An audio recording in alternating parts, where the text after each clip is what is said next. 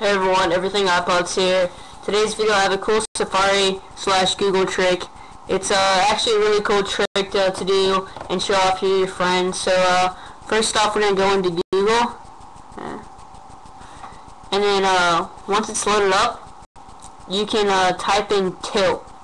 So I'm going to go ahead and type this in real quick. Just type in tilt, T-I-L-T. So you just type it in.